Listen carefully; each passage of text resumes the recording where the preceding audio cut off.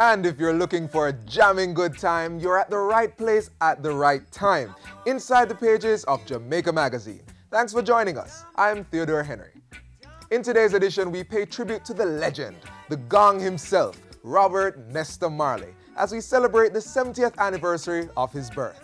Happy Earth Strong, Bob Marley. Hear more from the Prime Minister later in the show. Plus, training the children in the way they should go, making them financially literate. Stay with us for a show chock full of information and sheer entertainment.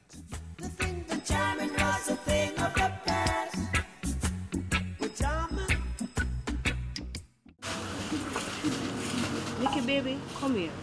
You understand, so I have to send you to your auntie so you can go to school and turn out better than me.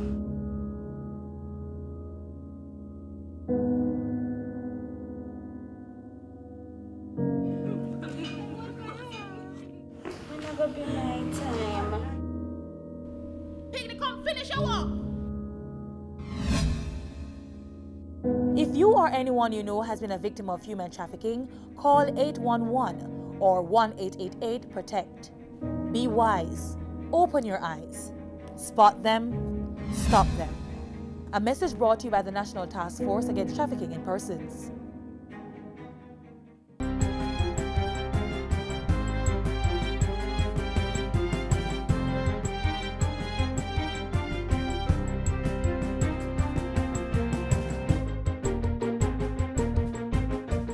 Good day, I'm Carrie Ann Smith, and this is your GIS News for Friday, February 6. More than 3.5 million tourists visited Jamaica in 2014, 230,000 more than in 2013. Tourism Minister Dr. Wickham McNeil says the country recorded steady growth in both cruise shipping and stopover arrivals. We saw growth out of all of our main markets. Stopover arrivals out of Europe grew by 10.7%, while arrivals out of Canada increased by 5.2%. Stopover arrivals out of the US grew by 2% overall, with an increase of 5.4% out of the West and 5.6% out of the South. The inflow of visitors from Asia also increased by 9.2%. The minister was speaking at Thursday's post-cabinet media briefing in Montego Bay. He also revealed that gross tourism earnings for the year were estimated to be in excess of $2.2 billion, a 5.8% increase over the same period in 2013.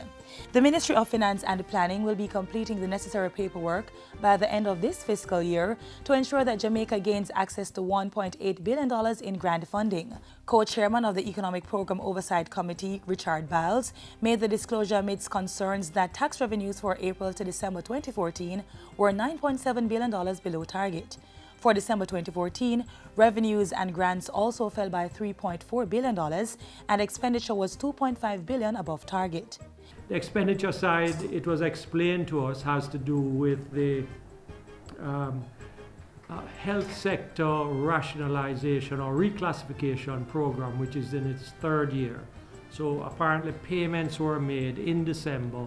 In the meantime, Tax Administration Jamaica has indicated that tax collections for the month of January were on target. Now that approval has been given for new projects to increase base load electricity supply to the national grid, the Electricity Sector Enterprise Team ESET says it will be looking at how to keep prices low for consumers.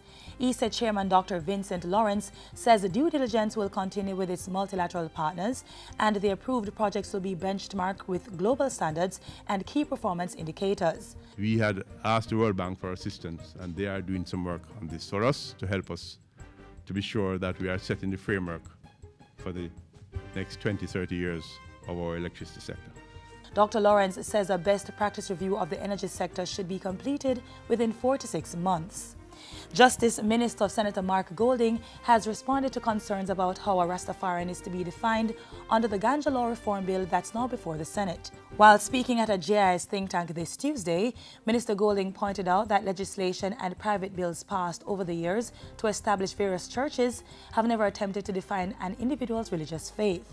I don't think it would be a good idea, and it's not the norm. The legislation now being debated by the Senate gives recognition to persons of the Rastafarian faith and exempts them from penalty for the cultivation and use of ganja as a sacrament. But the Justice Minister says the reform does not soften government's stance on illegal drugs and related criminal activities. It doesn't apply as an exemption for dealing in ganja or any of the commercial aspects which are still unlawful in relation to ganja. Health Minister Dr. Fenton Ferguson is urging parents to ensure their children are fully immunized for their age. The minister's appeal comes as the United States and Mexico deal with a measles outbreak. He says that while Jamaica has been very successful in eliminating local transmission of certain vaccine-preventable diseases, the Health Ministry is always mindful of the need to remain vigilant. Dr. Ferguson points out that compulsory vaccines are still being offered at no cost for children in the public health sector. We recognize that even with the no user fee policy and long before the no user fee policy, the vaccine in the public sector was always given free and continue to be so. And therefore, there is no encumbrance relative to payments that one will have to find in order to get their children vaccinated. Minister Ferguson is also appealing to schools, especially at the early childhood level, to be vigilant and to seek to ensure children are fully immunized for their age. Prime Minister Portia Simpson Miller has commended the University of the West Indies for a new $4 billion teaching and research complex. Established at the UWI Monash Faculty of Medical Sciences, it houses the university's new dental program. Mr. Simpson Miller says the complex will enhance the national and regional capacity for scientific technology and knowledge. This is a major investment, not only in the future of the university and the faculty, but also in the human capital of Jamaica and the Caribbean region.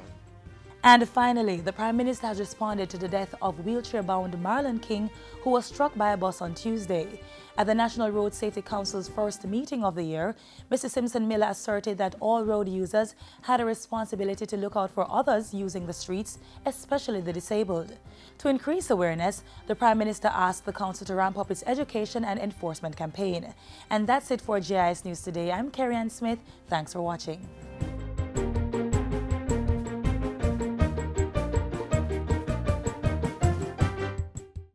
Let's celebrate Jamaica to the world. Fastest man in the world. First Jamaican woman to win gold in Olympic 100-meter sprint. An upcoming global superstar. Mouth-watering meals. And a vibrant set of people. We are Jamaicans. Let's get together and bring back the love. We're saluting reggae royalty on Jamaica Magazine today, the 70th anniversary of the birth of Bob Marley. Let's listen in on a message from Prime Minister Portia Simpson Miller.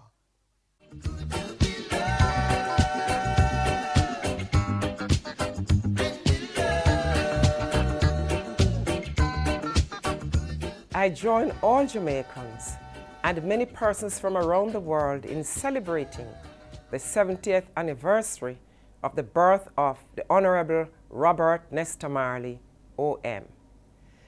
It is fitting that Jamaica is celebrating Bob Marley's 70th birthday at the same time that we are observing Reggae Month under the theme, "The Journey is the Destination." Come on, get up, stand up. Stand up for your rights. Get up, stand up. Don't give up the fight. As we reflect on the amazing journey of reggae music over the years, we are mindful that, in keeping with our history, we must get up, stand up for our rights. Bob Marley was a musical giant whose voice in the wilderness rang out loud and strong during a very difficult time in our national and global journey. He encouraged us to be strong as a people, singing the well-known anthem of resilience, "No Woman, No Cry." He assured the peoples of the world that every little thing is gonna be all right. The legendary Bob Marley represents us as a people of great strength, endless talent, creative genius, and advocates against oppression and injustice. Bob Marley's philosophies live on among us. His music has remained the eternal conscience of our nation and the world, teaching us the glorious history of the black race, encouraging us to overcome our struggles, making us uncomfortable with poverty and injustice, and urging us to correct these ills. So much of Bob Marley's work continues to carry the profound message of national hero, the Right Excellent Marcus Mosiah Garvey, who taught us that a people without the knowledge of their past history, origin, and culture is like a tree without roots. Said he was a buffalo soldier, dread like a rasta. Buffalo soldier in the heart of America. As a global icon, Bob Marley transcended local issues.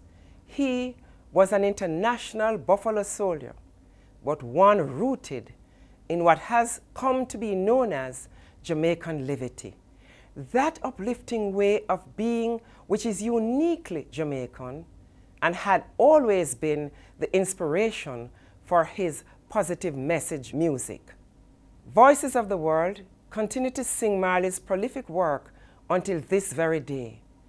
This demonstrates reggae music's role as a balm that heals our souls, the pulsating beat in the fight against oppression, poverty, and the sweet drum, bass, and melody that enrich our culture and give global prominence to our language and our way of life.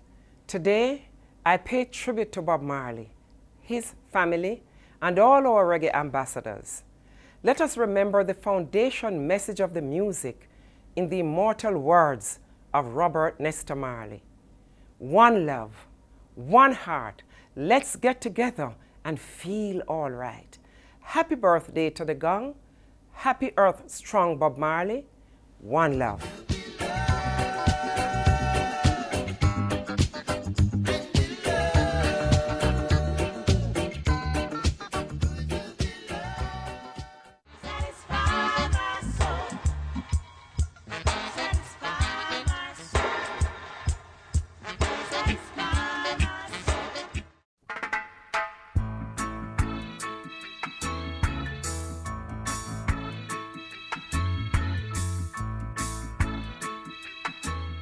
I'm often asked the value of reggae music and the value of Bob Marley to Jamaica and Jamaica's tourism.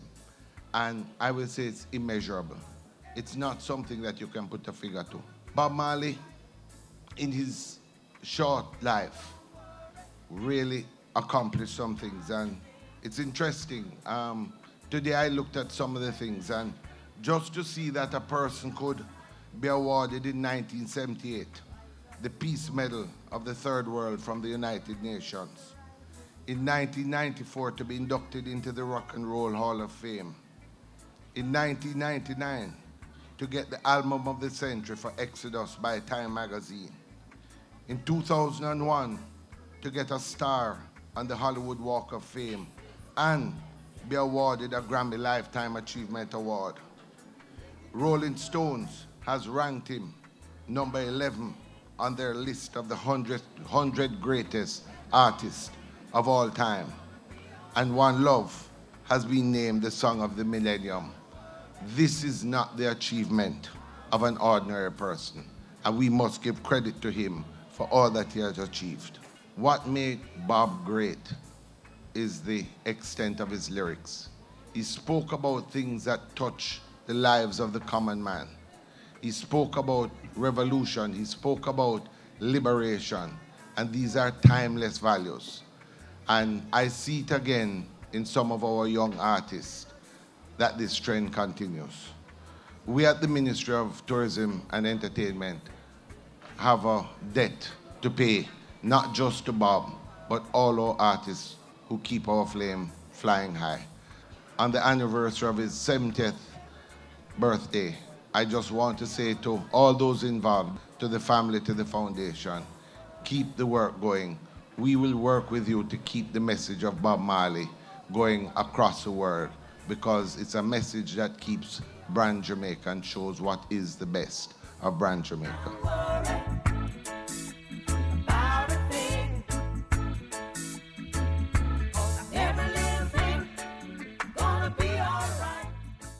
Switching gears now. Just recently, the Ministry of Education entered into a partnership with Money Basics for Kids Limited to teach children just that, the basics of money management. The initiative, dubbed Taking Charge of the Financial Future of Youth in Jamaica, will also make children more financially literate. Here are some highlights.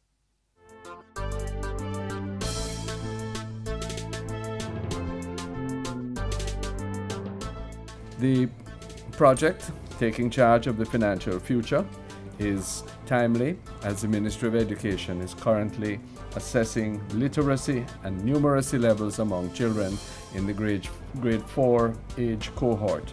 The financial literacy program complements the Junior Achievement Program that provides primary level students with exposure to business practice. And the ministry hopes that the infusion of financial information into the school curriculum will redound to the personal benefit of students and teachers alike. You can infuse the basics of money literacy, financial literacy, money management into every single subject. Our national agenda, entire goals as we move forward to develop Jamaica is all intertwined in the objectives of this initiative. Project Taking Charge of the Financial Future of Youth in Jamaica is literally at the cusp of developing more fiscally responsible young individuals, not just for today but also for tomorrow. And it is an investment that we know will be worth it.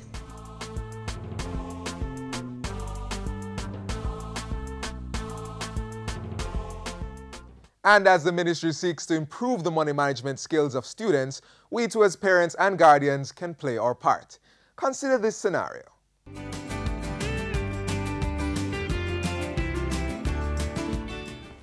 Dad, can you please buy me some ice cream, cake, and peanuts when we get to the supermarket? Matthew, I don't have the money to buy all those things for you now. The money I have is to buy you snacks for next week and to buy some other things for the house. All right. All right. Hear what? Let's make a deal. I'll give you $500 and you buy all the snacks you want, okay? That sounds great. All right. Ooh, snacks! Can we go there?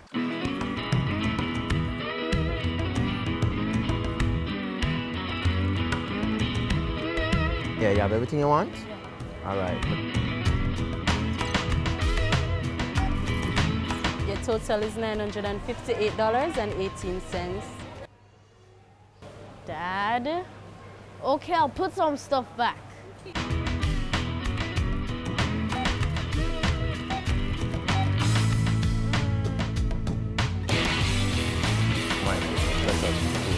Dad, I didn't realize that's how money works. I'm glad you realized, so now you know what to do next time.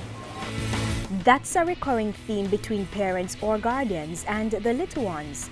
A multitude of wants, but not enough money to fulfill them. Children have to get the basic concept clear. Money is earned. And when you've worked for that, you've earned that, then the child can assimilate the fact that, okay, I must spend it wisely.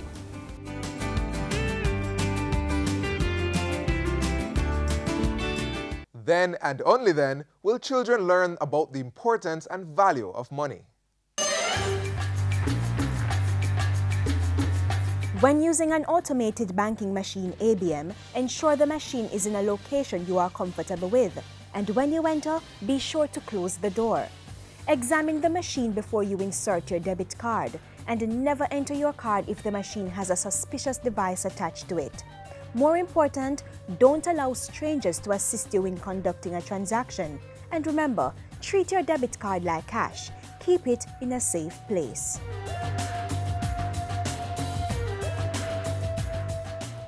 A firm grasp of mathematics can also help students to budget their money wisely. After all, math counts. But mathematics is also a gateway to science. Check out some of the initiatives underway to help the youngsters develop a love for math.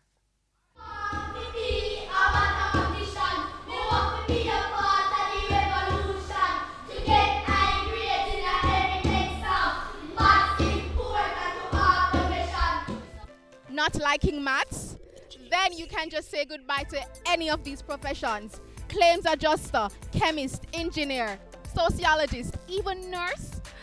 Welcome to another week of School Zone. I'm Tamara McHale, and today we give you highlights of the Ministry of Education Maths Expo, held under the theme, Maths Revolution equal Economic Solution.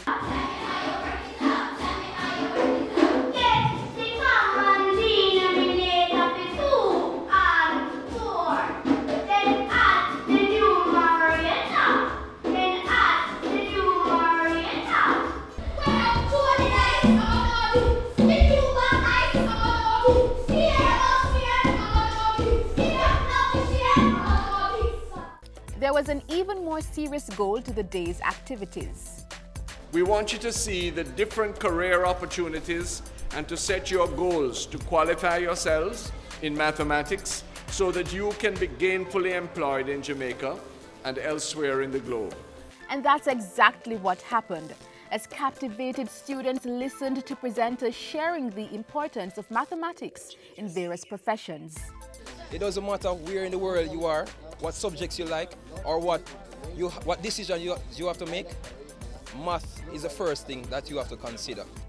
There was even one presenter from as far as Singapore, the country which ranks the best in mathematics and science globally, according to results from the Trends in International Mathematics and Science study. Mathematics in Singapore is different. There's a new methodology in mathematics. Okay, we call it the CPA concept, concrete, pictorial, and abstract. Along with it, we have methodologies like bar modeling. It's used widely now. We have spread the word across the world. In the CPA method, you move from actual objects around you, concrete, then you create pictures, pictorial, and the final stage is using math symbols to connect it all, abstract. This helps students picture numbers and sizes in their minds so they can work out mathematical equations. With the help of 32 exhibitors, 6,000 students from 200 schools across the island, maybe even yours, got to working it out. 10-gram pieces, and the aim of the 7 pieces cut from a square, and they're supposed to create those designs that you see out there by combining the shapes. Vertical movement and the horizontal movement just by counting on this. We went to the right, so it's positive, and went up, so that is also positive, so it's 6 over 6, which is 1, so the gradient is positive 1. Yeah. Y equals x plus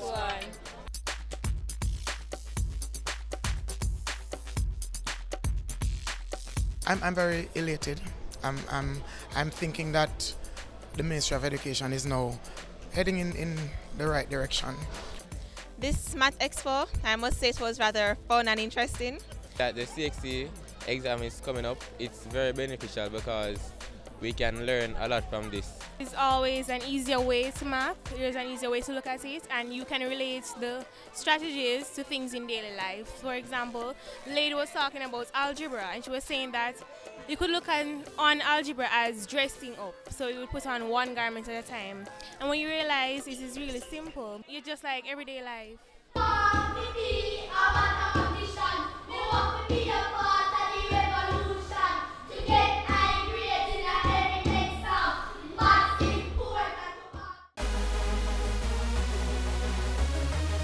It is a wonderful program to be in because it helps you to get some form of income.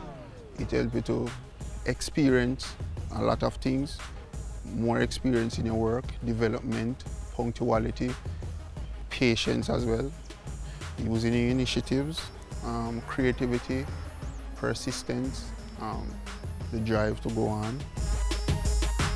That's the best program my sister for right now in Jamaica. It do a lot of things to the young youths like me right now. CSJP has been a main breadwinner for me. That's where I get my bread and stuff like that. That's where I get experience, I get to know other people and stuff like that. The Citizen Security and Justice Program, CSJP, an initiative of the Ministry of National Security, promoting positive values and attitudes while empowering unattached youth in volatile communities. Parents, make sure the children get immunized. Hear this!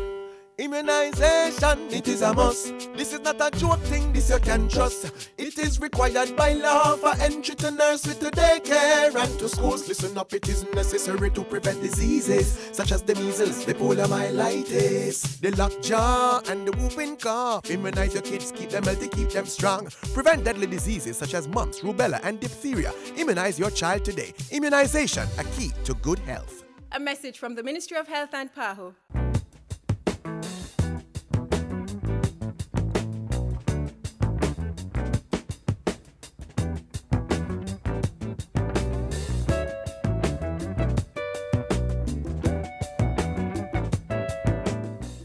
That's how we close today's edition of Jamaica Magazine.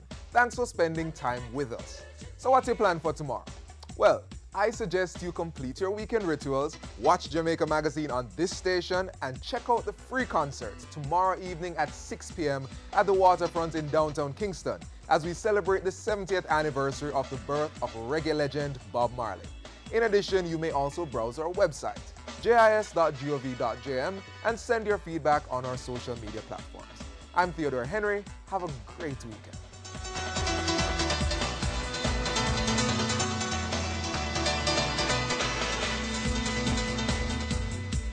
This has been a production of the Jamaica Information Service, the voice of Jamaica.